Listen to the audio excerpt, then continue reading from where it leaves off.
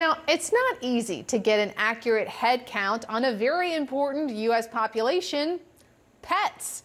But the American Veterinary Medical Association figures that more than 38% of U.S. homes have at least one dog. Now, more than a quarter of homes have at least one cat. Now, we can't get into the numbers of birds, fish, lizards, or ferrets, but clearly a lot of U.S. homes depend on the kind of unconditional love that pets bring into our lives. But with that joy comes a lot of responsibility and a very important person, your vet. So joining us now with more is veterinarian Karen Fine. She just released a new book called The Other Family Doctor. A veterinarian explores what animals can teach us about love, life, and mortality. Welcome, Dr. Fine. You are a holistic veterinarian. Tell me what that means. So I treat animals, we call it integrative medicine. I treat animals with Western medicine, but I also use traditional Chinese medicine when warranted and when the owner wants to use that. And you've written that people often ask, well, your patients can't talk, so how do you know what's wrong when a pet comes in? That's a great question, and that's one that I get a lot. And veterinarians, we pay a lot of attention to the animal themselves, but we also have to ask a lot of questions of their caretakers.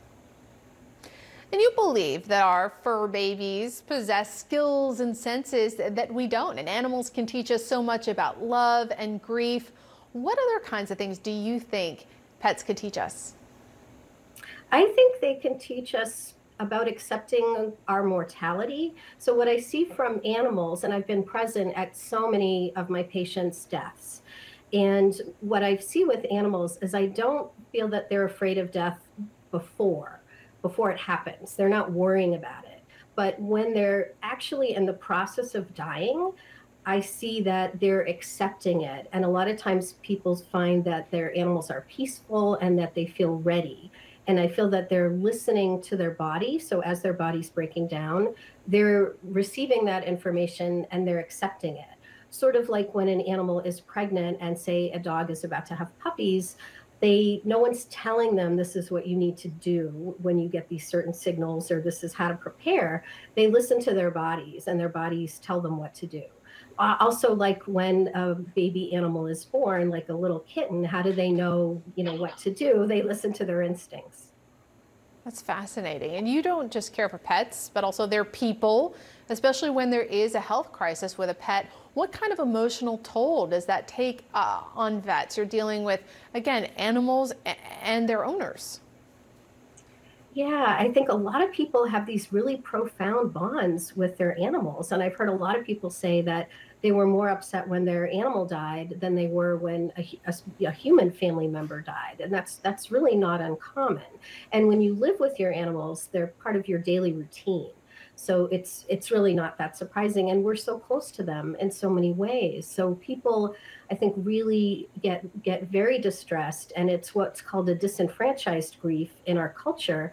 It's not talked about very often. It's not very well supported by our society. It's hard to really say, I need to take a day off of work because I'm grieving my animal. Some people understand and some people laugh. So it's a difficult situation. I think not everybody really talks about the depth of their feelings. And based on your book, despite the expense, the care, the chewed shoes, the hairballs, life is just better with pets, right? It is better with pets. I always want to have pets in my life. I think it's such a wonderful thing to watch creatures of another species and interact with them and love them and be loved by them. Dr. Karen Fine, thank you. Thank you so much for having me.